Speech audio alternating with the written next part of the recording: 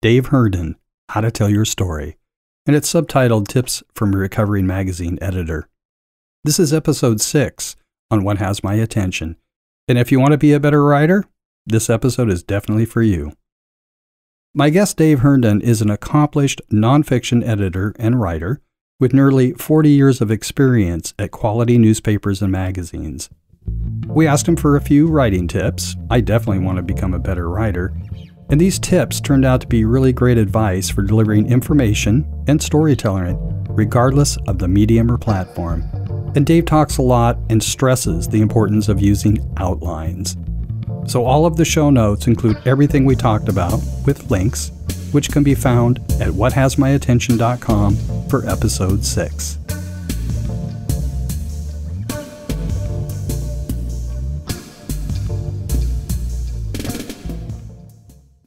Identity is such an elusive concept.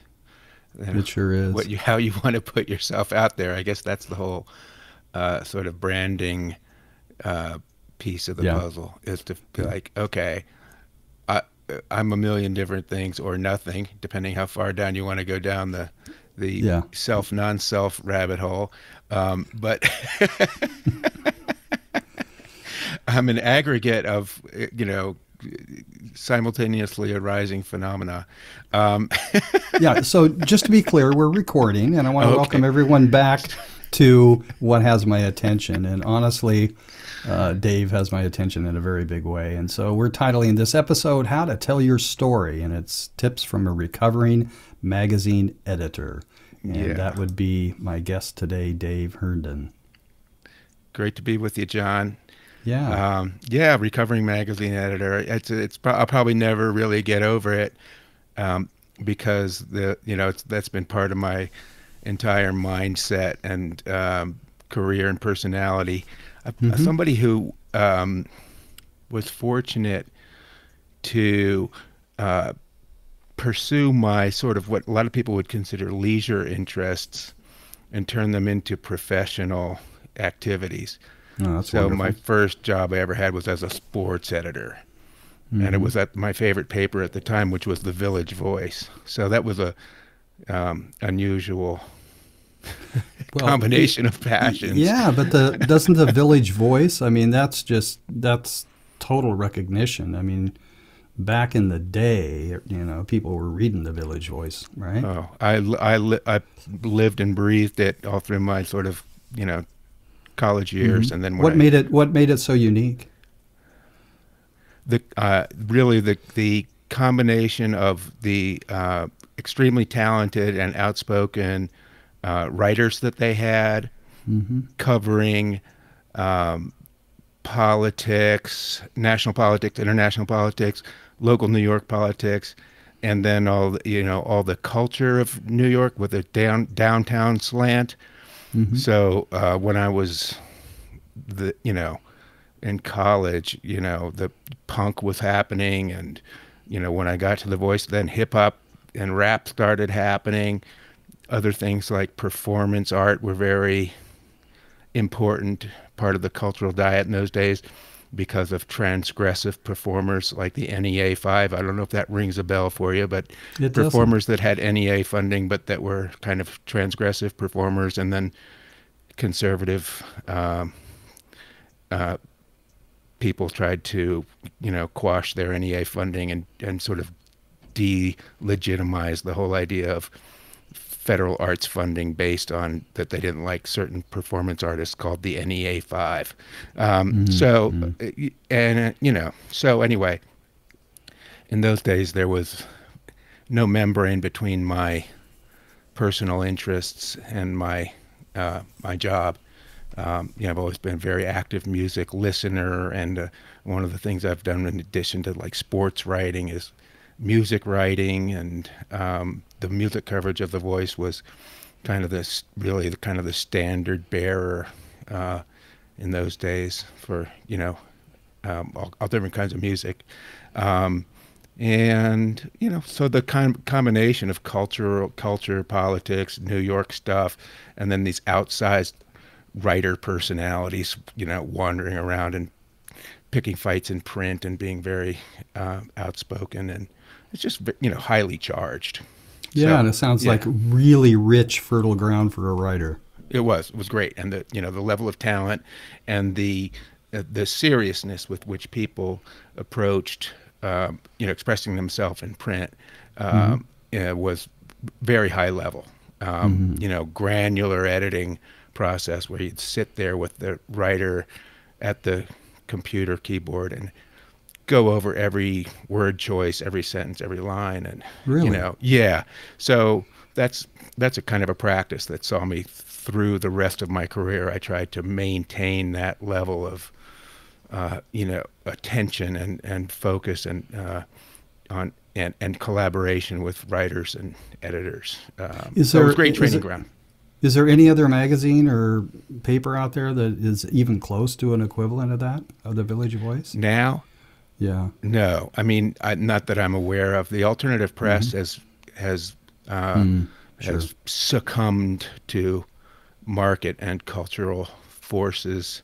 So there are maybe a few alternative papers Mm-hmm. left, but not many, and the ones that are there are suffering badly or even Mm-hmm. going out of business because of the economic impact of the coronavirus, because people aren't going to see gigs and aren't going to restaurants and Yeah. aren't going, Right. so the advertising base is pretty well gutted.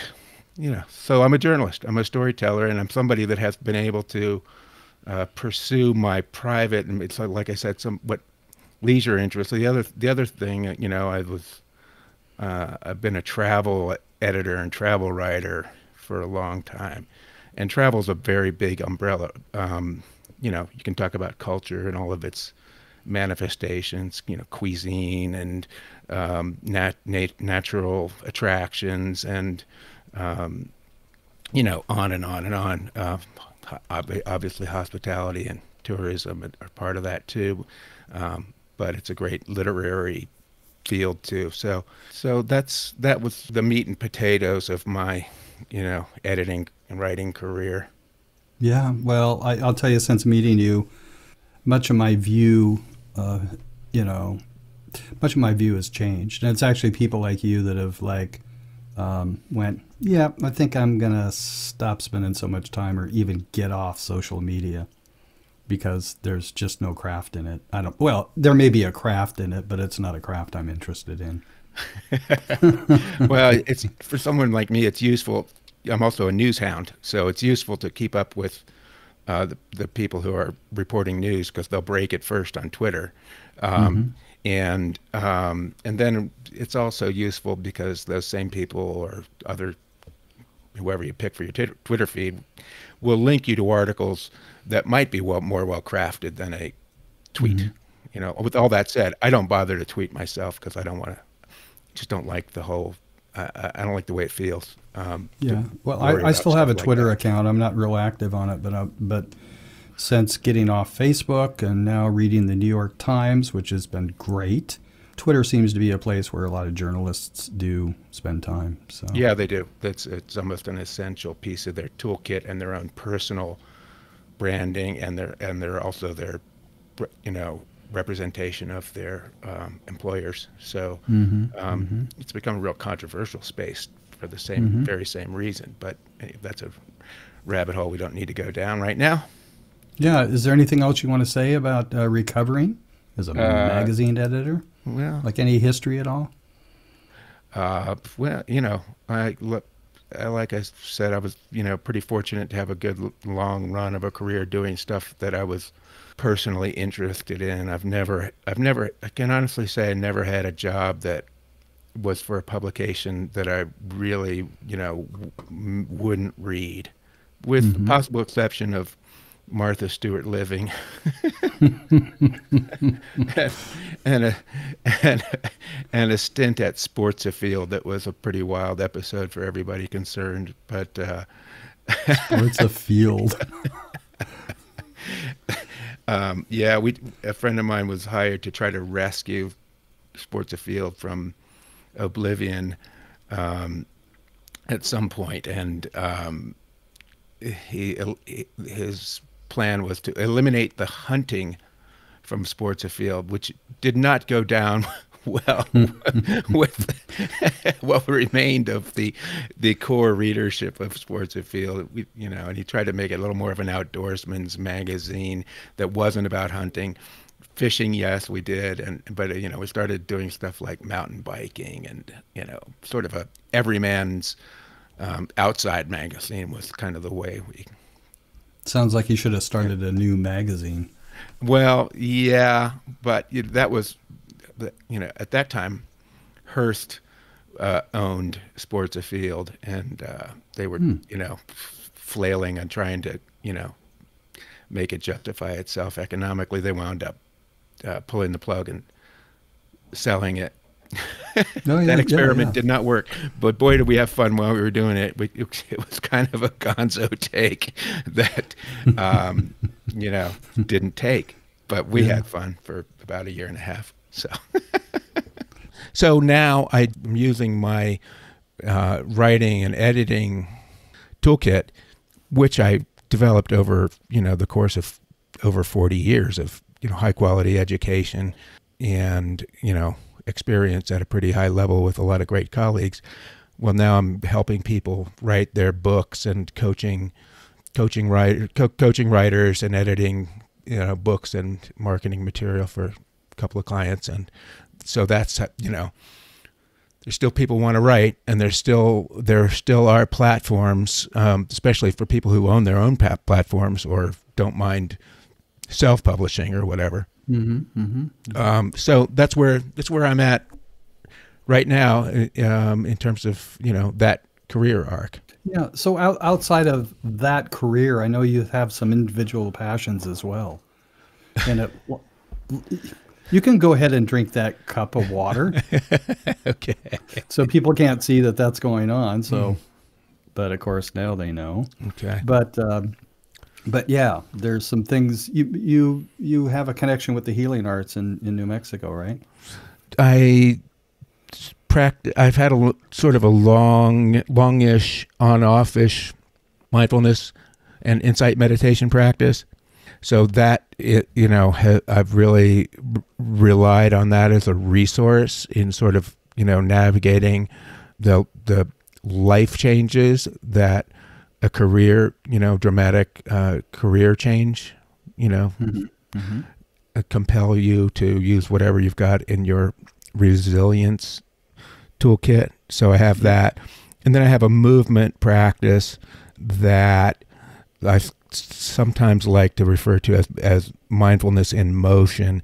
It's kind of it's called NIA, and it's a combination of sort of, just to really reduce it down to, it's kind of a combination of aerobic dance meets yoga philosophy type, so it's the reason I gravitated towards it was I used to have a yoga practice, and I would see these people in the studio, while waiting for the yoga to begin. I could see these people dancing around, and emerging from the studio being, just beaming, completely drenched with sweat, and with the, the most genuine and brightest smiles on their face, and they were obviously having a lot more fun than I was in yoga. And nothing against yoga. It's just my type. I'd rather do something more dynamic and more fun, and with loud, good music playing, and dancing around rather than holding, rigorous poses for, I'd rather move. So that practice has also been another, important thing in my toolkit, and it marries well with the mindfulness practice. So that's something that I read and think about. I listen to a lot of podcasts and guided meditations, about mindfulness, and so there's that. I mean, I've got a lot of other things going on too. I have 2 teenage sons, so parenting is a big, important aspect of my life. Oh, sure. Yeah. Everybody is now, everybody with kids in school is now, worried about the same thing, like what happens in August and September. And so, you know, it's pretty fraught. And, you know, I'm a big sports fan, but there are no sports, you know, being played right now. I'm one of the people that watches the old, you know, 2009 NBA Finals Game 6. You know, I can watch that. I'm desperate. So. Well, that's good. I mean, yeah, that's one of the advantages of everything being recorded. I mean, it's like podcasts. Podcasts do live on forever. So part of the reason I wanted to bring you on is because, you know, what does have my attention. Actually, I was talking to a woman the other day that, well, basically she helps people get started writing their own book. And, you know, and so I thought, hey, you know, Dave knows a whole lot about writing, and it would just be fun to have you on and talk about, you know, some of the things that you know. You know, I don't want to use the word tips, but advice about, you know, if you wanted to write. I mean, what becomes how do you know, what is a good writer? What are the qualities of a good writer? I mean, how do we know that we could possibly take something that you might be able to tell us here and kind of integrate it into our own craft? That's it is a craft, right? I mean, it really is. Totally. I mean, people think of it as it's like anything else. I mean, if you know, before you can play the guitar at all, you think it's just some sort of magic trick or something that, you know, you know. So, but then you learn that, you know, then I learned to play the guitar and write songs, and I realized, you know, you really, like, 3 or 4 chords is all you really need. It's not really magic. I mean, for the kind of music I like, that's going to be enough. And so, you know, and the chord changes are 1, 4, and 5, and, you know, you might throw in a 7th or a minor every once in a while. So, you know, it's like, it's an analogy that, you know, you could, anything that, you know, seems the product of inspiration and talent and, you know, whatever are the, you know, the components of magic. Well, they actually break them down, and there's craftsmanship at the base of it, and then, you know, the people that are, you know, can develop mastery, you know, but it starts with craftsmanship, and even the masters rely on a high degree of craftsmanship, you know, because it's work. I sometimes, you know, analogize it to building a craftsman building a really sturdy piece of furniture. You know, like, you want that thing to have structural integrity first of all, and then you can start to add aesthetic considerations that might eventually elevate it to the level of, you know, art, but that's a big continuum, and it always starts with the structural integrity of the piece of furniture, because you don't want a beautiful table that you can't set a glass down on because it'll slide off, you know. So, well, yeah, kind of exactly. So what I'm thinking is, I have actually a good friend of mine, I think still lives in Santa Fe, and he's a Finnish carpenter. So that's, you know, it's like he puts the finishing touches on, you know, a good solid, you know, he designs them, but somebody else may bring in the cabinetry for like a kitchen or something. Yeah. But he's the guy that comes in and finishes it off and puts all the shiny, you know, not shiny, but he finishes the finishing off details. Well, in a Santa Fe style, actually, is what he does. So that's funny. Right. Yeah. So when editing a magazine article, I used to actually use that terminology. Oh, really? With sort of the fit and finish. When you actually get, now, you know, the article has been edited. It's been laid out. The photos have been laid in. The headlines have been written, and now it's time to actually, you know, make sure that the spacing between the words is right, and you don't have, you know, widows dangling off the end of paragraphs, and you don't have bad breaks where you have a hyphen in the middle of a word that's on the last word on the page, so you have to turn the page to see the second, you know, half of the word, you know, just real detailed fit and finish. So that's something that, you know, we'll probably get to this, but, you know, that's something that's kind of I feel like, you know, a 19th century plasterer, you know, that's, you know, there's not much demand for the fit and finish of the print, you know, of the magazine editor anymore. I mean, it's just like, look, I'm a career magazine guy and I barely read magazines anymore. So I'm going to cop to that right now. I'm not going to just sit here and bemoan and, you know, the demise of an industry that I don't, you know, even, you know, materially support, you know, myself these days very much. But before we move on to whatever the next publishing technology is and however it happens, you know, I wouldn't mind taking a moment to, you know, dwell on and be a little nostalgic for the art of putting together, you know, well written, well designed, well photographed, copy edited, fact checked, you know, pieces of work that are time, labor, and resource intensive. That just doesn't seem to be that much. It's not happening much anymore, and it's probably not going to come back, you know, except for, you know, like I said, in new ways that are just still emerging. But you know, right now we're at a historic crux, you know, inflection point of, you know, the decline of that industry has been ongoing, has been cratering for at least a decade, you know, decade and a half. But now this could be the final nail in the coffin if the combination of the economic downturn and then the shift in communications technologies, you know, and platforms just means something else is happening now, and it's probably still pretty unclear what it is. One thing it is it kind of gives rise to the podcast industry, which is exploding, you know, which is, you know, something that's exploding, you know, kind of filling a vacuum maybe of where, you know, magazines used to carry on these thoughtful conversations about, you know, ideas and personalities and, you know, the times. So, I mean, when was the last time you heard anybody say, "Hey, did you read that article in Esquire?" I haven't heard that in years, and it used to be all the time, you know. Yeah. So anyway, probably jumping ahead of the game, and I'm not answering your question yet about what makes a good writer.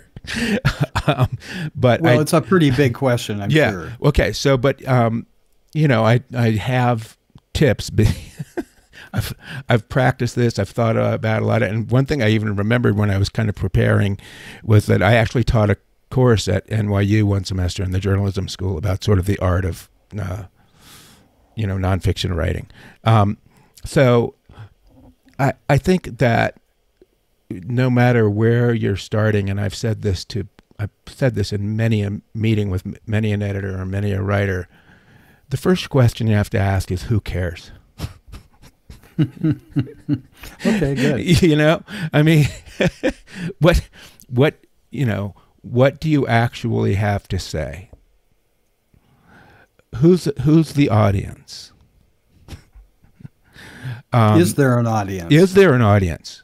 Exactly. Is there an audience for this? And is it the audience of, say, either if you're working for a publication or some outlet, you know, is it our audience? And you know, these days, any idea, you know, starts to beg the question, what's the platform? You know, because of what I was just talking about. There's not like there's a million magazines out there or even local newspapers anymore that have the resources to print a lot of stuff. And so then the platforms become, it becomes a big question. What are you going to do with your idea or your information or your whatever you're trying to accomplish with the piece of writing? So one of the important things, once you figure out who the audience is, you're also talking about what the motivation is and what's the mission of this article. And then you want to have it almost down to reduce it to something like an elevator pitch. Like, this article is about blah, blah, blah for the benefit of blah, blah, blah. You know, and then, so that's the story in a nutshell. And I'm going to talk a lot in terms of sort of article type of writing, but a lot of these tips apply to other types of writing too. Mm-hmm. But, you know, so that nutshell, there's this, you know, in feature writing, feature journalism, magazine writing, there's something called a nut paragraph. You ever heard of a nut paragraph? I've never heard of that. Okay. So I would guarantee you that probably at least 90% of the articles that you have read in a, you know, a magazine that were, you know, over 1,500 words long had something called a nut paragraph, and it's in the probably buried in the first 400 words of the introduction, and it is simply that. It's a paragraph that says the story in a nutshell. This is about. So, however, whatever you did in terms of your lead and your, you know, to try to grab the reader's attention and get them to, you know, come on this journey with you, whether you set a scene or you have some news to impart, or you have, you know, a character sketch or some just crazy quotes or whatever it is that you use to start the article with. After about 300 words, you're going to see something where it says, and, you know, in so many words says, and this story is going to be about the blah, blah, blah, blah, blah, and why this all means anything and what it indicates, and sets up the entire rest of the story, and then the introduction. It sounds like it sets it up for people to continue. Yeah, it's like it's the what's in it for me. I always like saying my radio station WIFM. What's in it for me? Again, that goes back to the who cares. You always have to think about what's in it for the reader, and you have to take them, you know, by the hand, even if they don't even know they're being taken by the hand, because you kind of you know, you're spelling it out there. You know, there's a 150 word paragraph here in the introduction of the article that stops setting a scene and stops, you know, doing a character sketch and stops this quotation and says, just backs off to 30,000 feet and says, this is what this is going to be all about. Look for that the next magazine article that you read and see if you're not right. I mean, I had a young writer, very talented but inexperienced, writing a feature for me once, and his introduction was not really going anyplace. He was starting with a character and then not creating the sort of bridge to the body of the story. And I said, you know, I basically just Googled, you know, I just hit up NewYorker.com, went on to the, you know, the lead story on there that day, you know, and it was by a very prominent nonfiction journalist called John Lee Anderson, and it was exactly that. He was writing about starting with a character sketch of some guy in Cuba, and 400 words into it, then he said, "This is why, you know, we're talking about this, you know, this guy this way," and then the story takes off from there and becomes like much broader story than just this character sketch and quotes by this one individual that the journalist had decided to spotlight in the lead. So that leads to the second tip. Once you've figured all that stuff out, like who cares? What's the platform? Then how are you going to tell it? So, you know, you have a story to tell and information to deliver, let's say, and ideas to deliver. And so how do you organize that? I cannot tell you how many times I have said to professional writers who are in the middle of their career or more, did you do an outline? I mean, if you're, do an outline. Just like your 6th grade teacher taught you to do it. Do it. Yeah. Because you got to organize, you know, if you just start trying to write without having your ducks in a row, you're going to flail.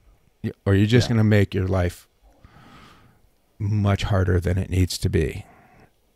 So I do that all the time. And, you know, when I have a writing project, I get like the biggest pieces of copier paper that I can get. like 1117. What's north of 11 by 17? Whatever I can, and then I'll start sketching out the scenes, quotes, characters, information, all the elements of the story, and then I'll start connecting the dots. I mean, literally drawing arrows from, this goes with that and that goes with this. And so that's the sort of the creative process of pattern recognition. There is if anybody who's hearing this is interested, the most fascinating example of this, and it actually is a lot like what I wound up doing, is Talese wrote a famous magazine article called "Frank Sinatra Has a Cold," and if you just Google, Talese Sinatra, it pops up. Talese, was a famously kind of wore really well tailored clothes. I think his father was a tailor, so maybe this is where this my craftsman metaphor even clicks in there. He used the cardboard inserts to his pressed shirts as his 11 by 17 copier paper, and drew like these story maps. They're outlines, but they're also maps with, like I said, like arrows going off and like using different colored pens and, writing signals, reminders to himself about the story elements that he wants to highlight. And it's just fascinating, maybe more fascinating to someone who's in the business, but to see him applying the sixth grade rule of do an outline to what has become one of the most famous magazine profiles ever written. And it's still, like I said, if you Google that, you'll find a lot of hits on that, and a lot of a lot of articles about it, and it's just a famous thing. But hey, if it's good enough for Talese, it's good enough for me, and I've done it millions of times. I'll do it, any project I have, basically.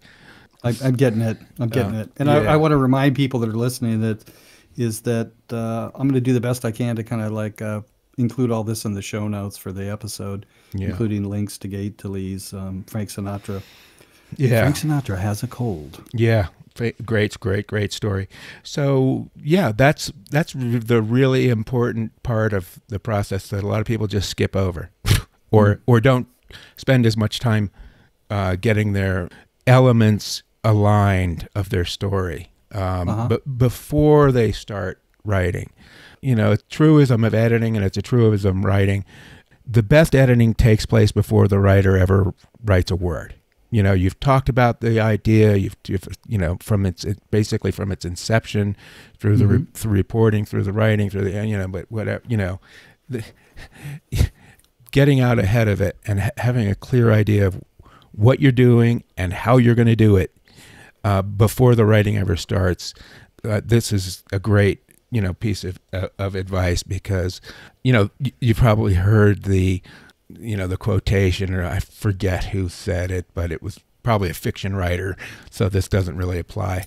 But it was, there's nothing to writing. You just put a piece of paper into the typewriter and stare at the blank page until beads of blood form on your forehead. I'm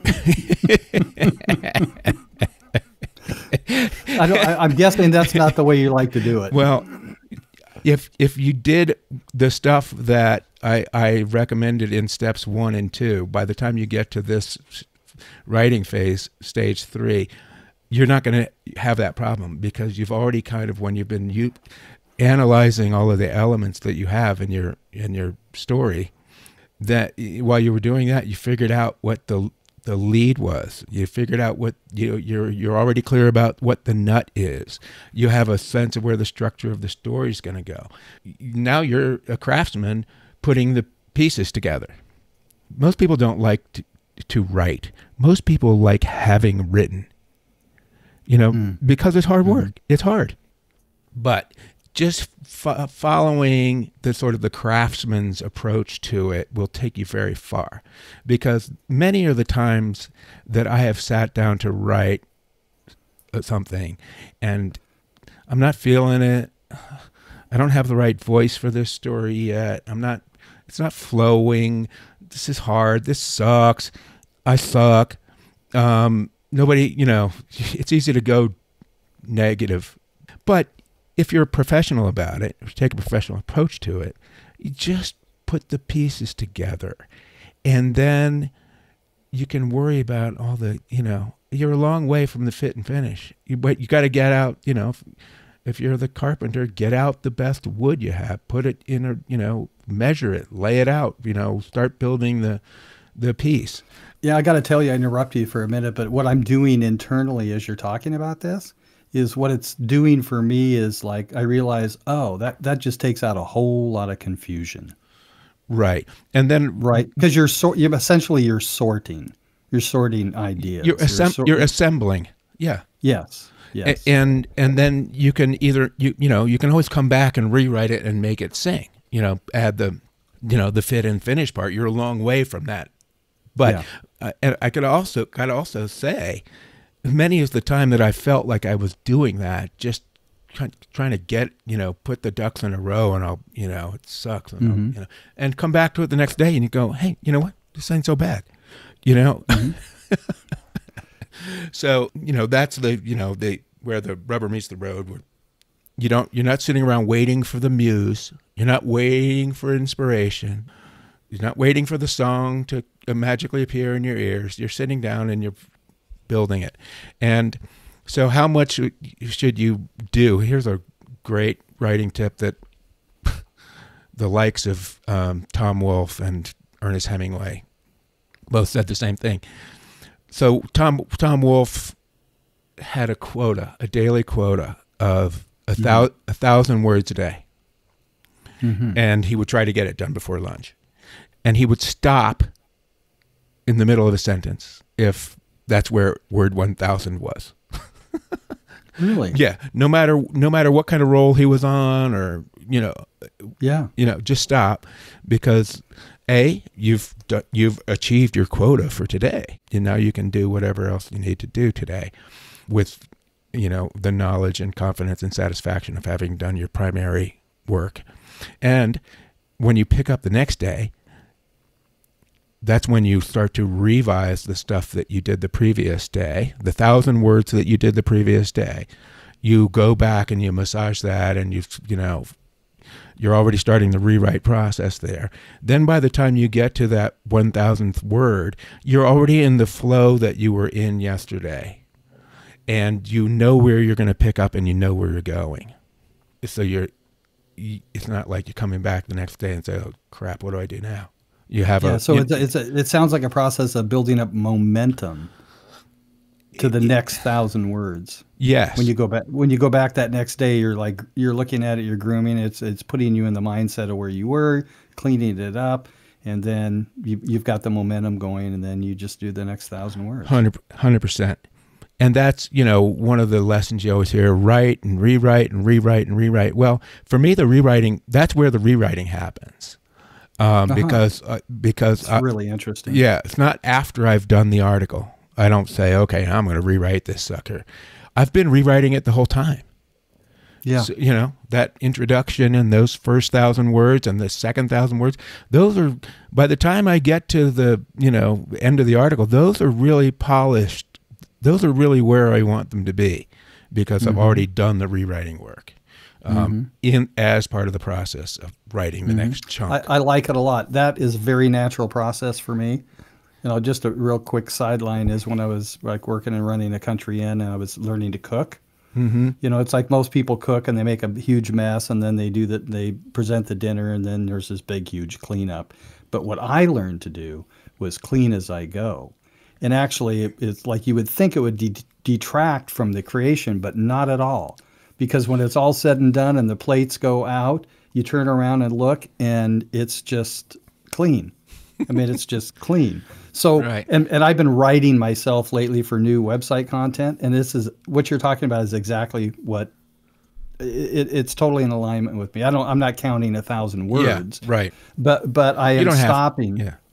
I am stopping, and the next day or later on in the day, I go back and start just look at it with fresh eyes, Right. and then gain the momentum and pick up and continue. Yeah, that's So, great, Dave. and so the beauty of this process is you don't have to be the most talented writer in the world to be a successful writer. Talent that sounds good to me. Talent is wildly overrated because, again, it goes back to what I was saying about before you learn to play four chord progression on a guitar. It seems like every song is magic, but then you realize they're all built on the same four chords and they're pretty much the same order. And this same thing with writing. I've known a lot of perfectly successful writers who have had long careers who are not, talent is not their main thing. Like they're professional, they're skilled, they're they do things that professionals do in any field. They have craft and they have discipline and that will you carry the day for a lot of people better than somebody who just is relying on talent, is not putting in the hard work of reporting and research and all that stuff that I didn't even talk about in the process of writing yet, but it kind of goes without saying. You have to have something to say, and you should have, if you're doing nonfiction, you should have data to back it up. So, yeah. And then this is a personal taste for me, but when it comes to the ending, as much as I've said about mapping the whole story out, unless I just have a killer quote or a killer scene or something obvious that's going to be like the great ending, I kind of let the ending reveal itself, because after I've written 2,500 words on this thing over the course of a few days. I like to surprise myself with the ending. I like it when stories have a kind of a unexpected conclusion. Does the end kind of write itself? Is that what you're saying? This is a personal thing, and I'm not saying that this is necessarily a piece of advice, but just in terms of my own process, I'm saying I just don't script the whole thing before, unless, like I said, there's just some killer quote or something. If you're doing a profile of somebody and there's it writes itself, that's going to be the ending. But anyway, that can be the fun part, surprising yourself with the ending. But anyway, those are you asked me to boil down my writing tips.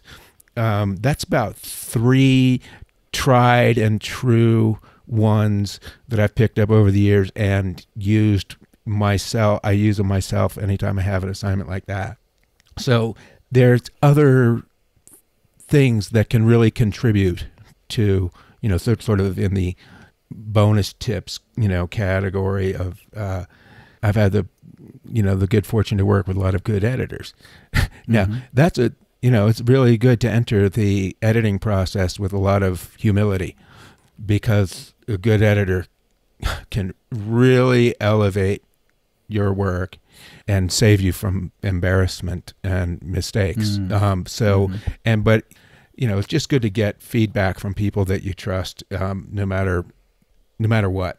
You might feedback's pretty important. Yeah. I heard some podcast, I wish I could reference it, but very successful writer, and he said he would always send his manuscripts in different stages to his mother to read. Yeah. Because he totally trusted her and knew that she would be honest and give him valuable feedback. Great. Well, it's great to have, anyone that can fulfill that role for you. Another great thing to do, which I don't do enough, but is really smart, is to read things out loud. Read your own writing out loud, because you'll catch wrong word choices or awkward phrasings or run-on sentences or stuff maybe even that just doesn't make sense. It's a really good idea to read your stuff out loud and sort of hear it while you're doing that. Can I ask a question? Because I have a lot of assumptions in my head, so I want to see if we can break this one up, which is the written word and spoken word are really two different things. They are and they aren't. Okay, Dave, you're going to have to explain that. I really gravitate towards writers whose voice, whose writing voice feels intimate enough and real enough in print to almost sound like a spoken voice. Obviously it's more crafted.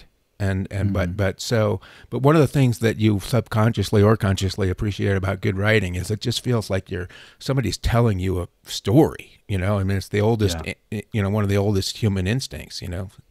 Yeah, they're in your head. You're reading it, and they're just like in your head. Yeah, there's some other benefits of it, depending what you're going to do with your writing. If you're going to read an essay as an introduction to a podcast, or if you're going to, sometimes if you write something that, anybody that resonates with people, or you're in a position, you might wind up doing some public speaking.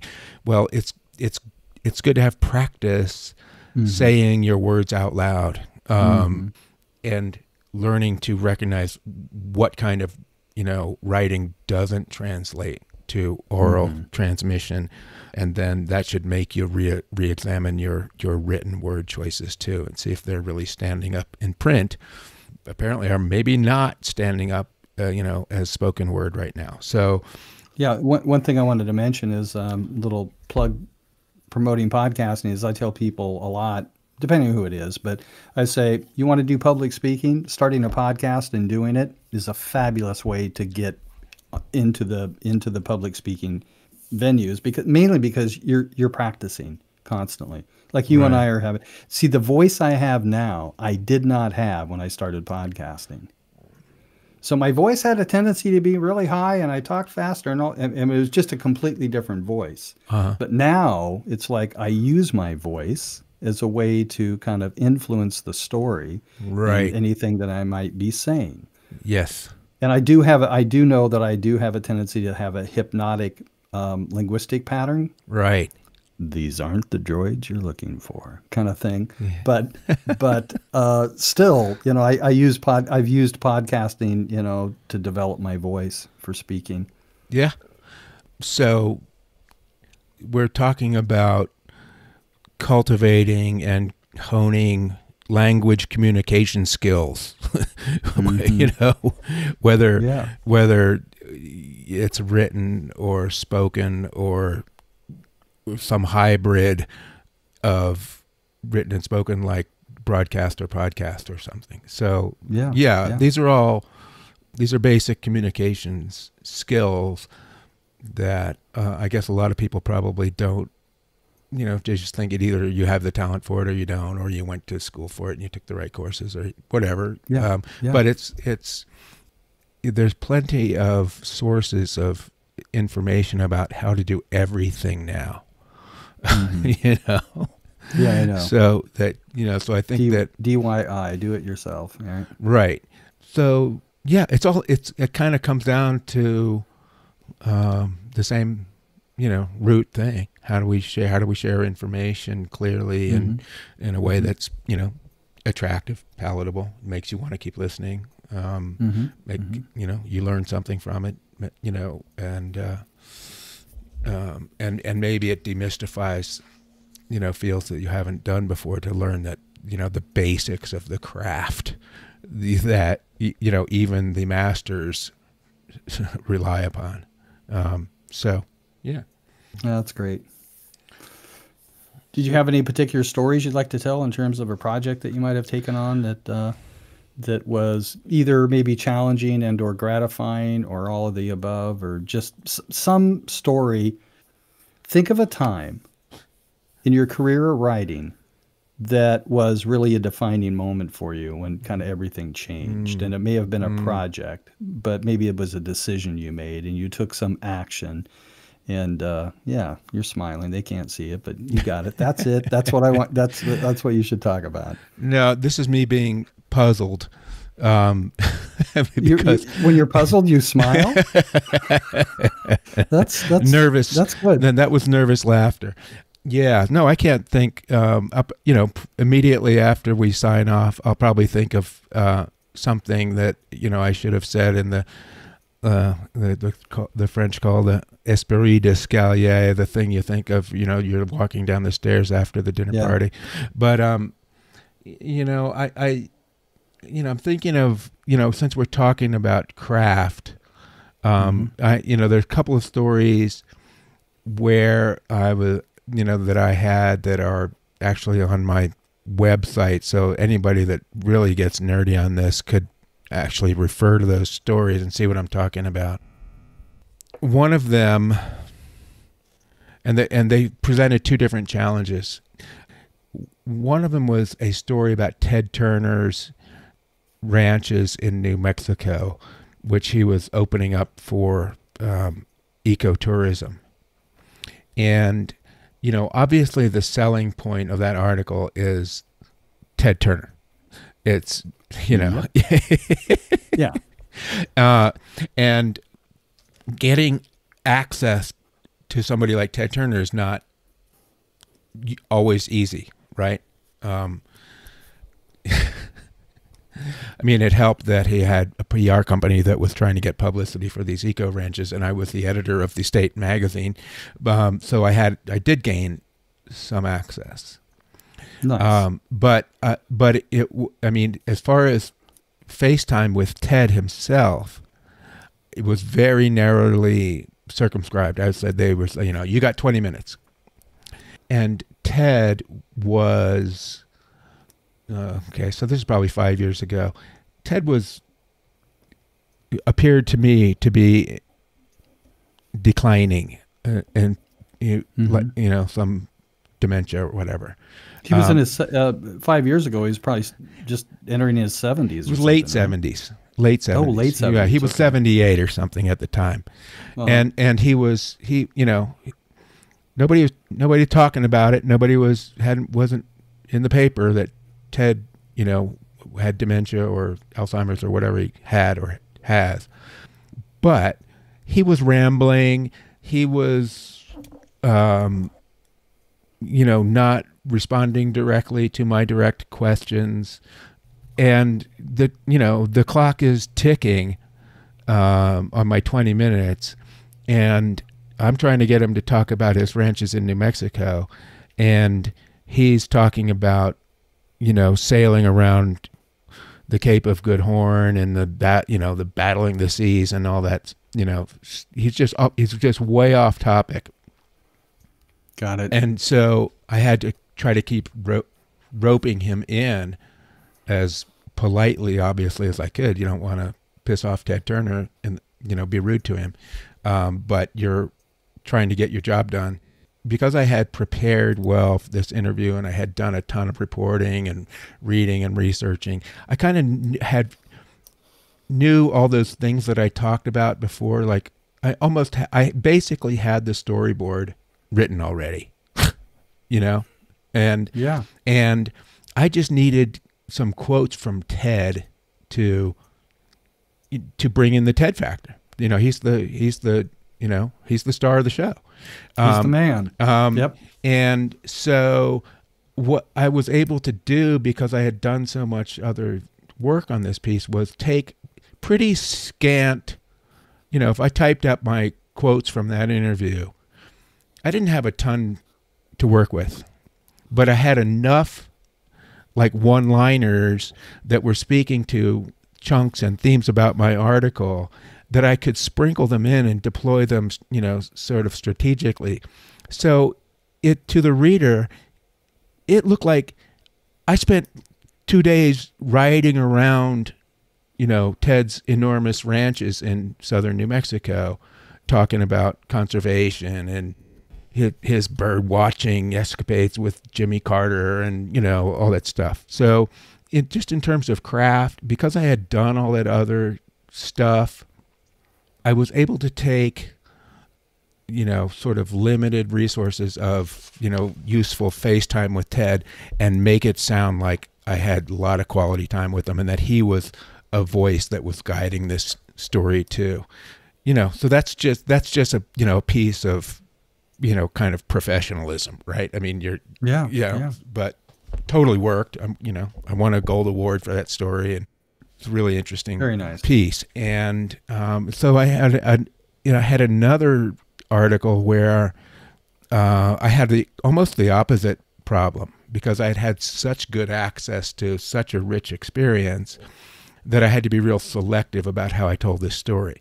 It was about a musician in Belize named Andy Palacio, and he had one of the most successful world music albums of all time. It's probably still among the top 10, even though this was in the, the aughts.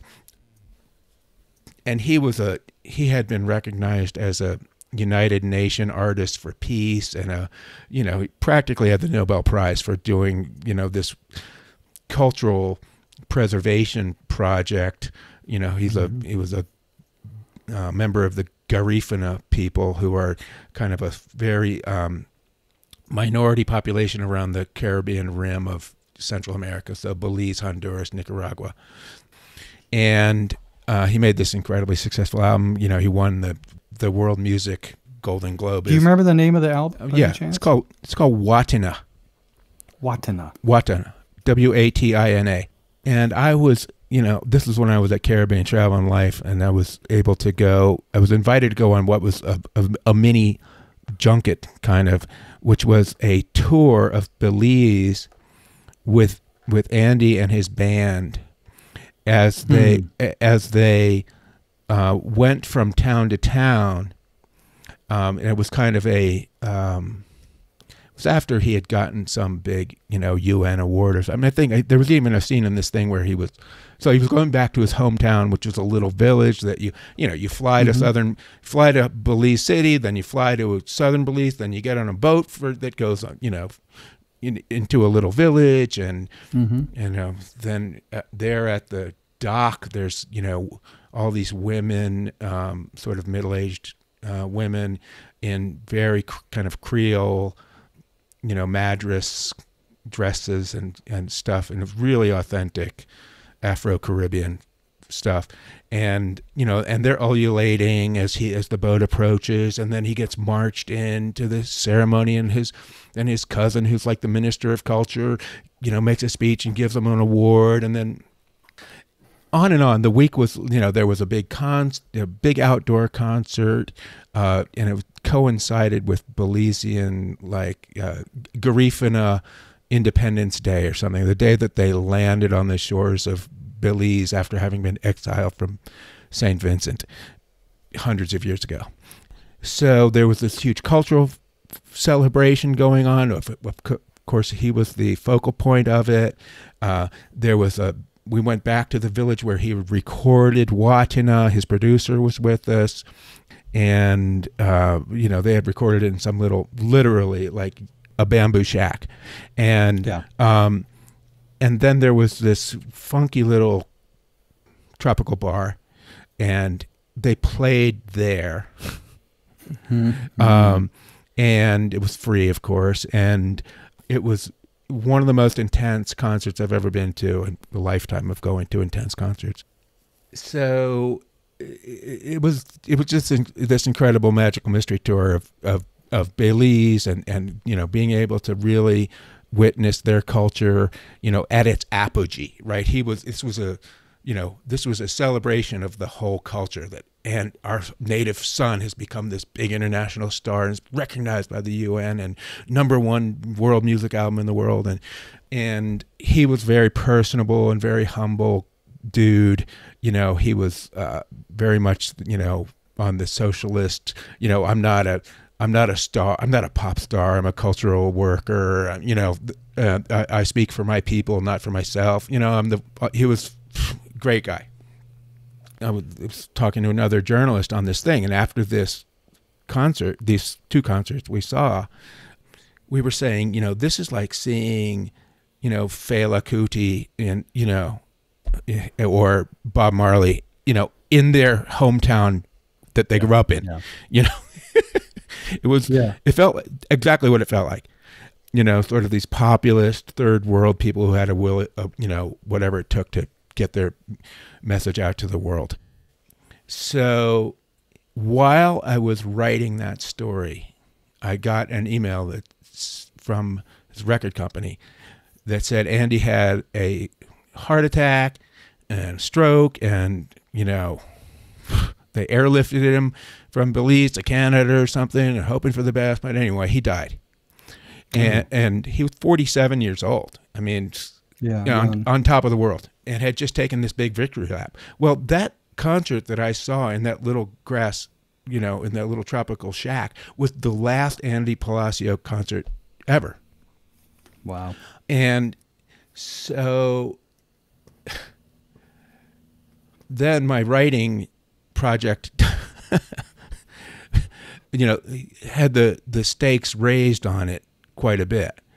First of all, I was emotionally distraught by the whole thing because I really admired him and had gotten to know him. And I'm sure if I, after this podcast, if I go and put on Watina, I'll probably get a little choked up. It's still, sure.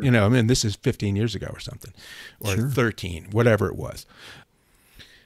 So the stakes got raised on that story a lot because now it was dramatic. It was poignant. You're writing the legacy piece. It's like I feel a big responsibility to represent him and his mission, to give it its full, airing and give it its full, respect, because it's like this is now a historic moment, at least as far as people in Belize and people that care about that music and all concerned. I mean, their hero died. Right when he was on the top of the mountain. So, but the other piece of, I realized now I have now drama is a big element of this story, and it wasn't before. It was just a celebration. Now it's a eulogy too. So then I had all this material. Every day was so ridiculously rich and all these great scenes, and so then just putting that story together, the opposite problem, the opposite issue of the Ted Turner thing, which was a piece of professionalism where I deployed quotes, strategically to make it look like I had a lot more access than I had. This one I had unbelievable access, and then I had to be super selective about how I told this story. So both those stories are on my website. I chose to talk about them because anybody that cares could read them and see what I'm talking about. When I think about probably the most impactful story I ever wrote, and I'm not talking about anything like clicks, or likes. Yeah. Sure. I'm just talking about emotional impact and the heaviness of the content itself. I mean, that was a story that I would point to and say, that could be the best story I wrote. I'd be amiss if I defined your own defining moment, but I would say this is, it sounds to me very much like what changed for you, or what you actually had to rise to, was writer's responsibility. Yeah. Like you said, shifted from celebration to eulogy. That's it's not even 180 degrees the opposite direction. It's just a completely whole new thing.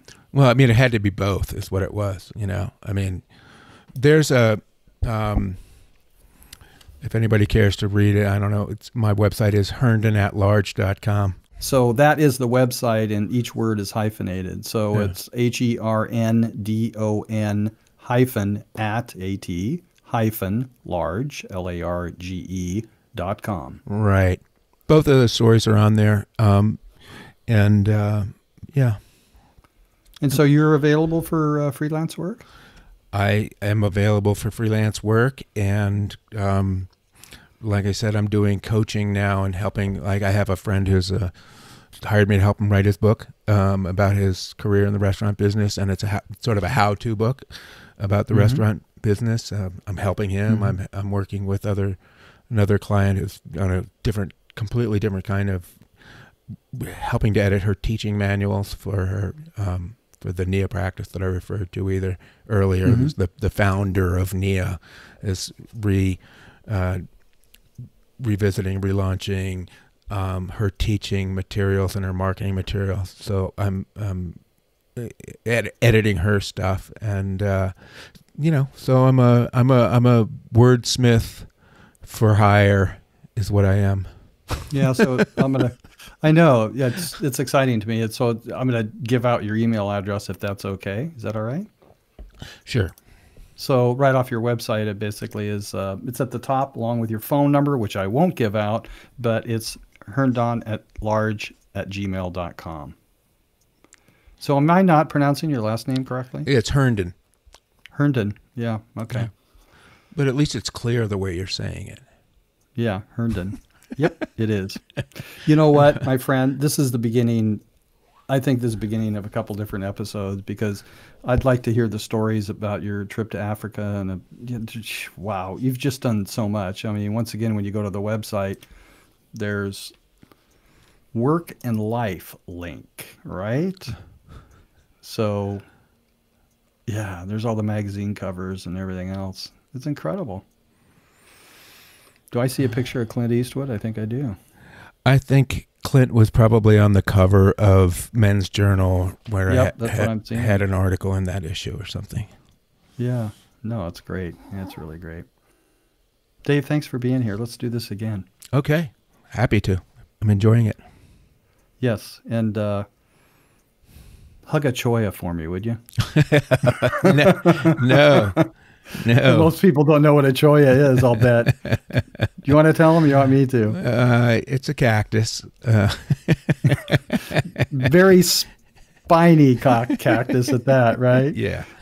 Yeah. Quite beautiful blossoms, some of which are coming out at this time of year. But yeah. Yeah.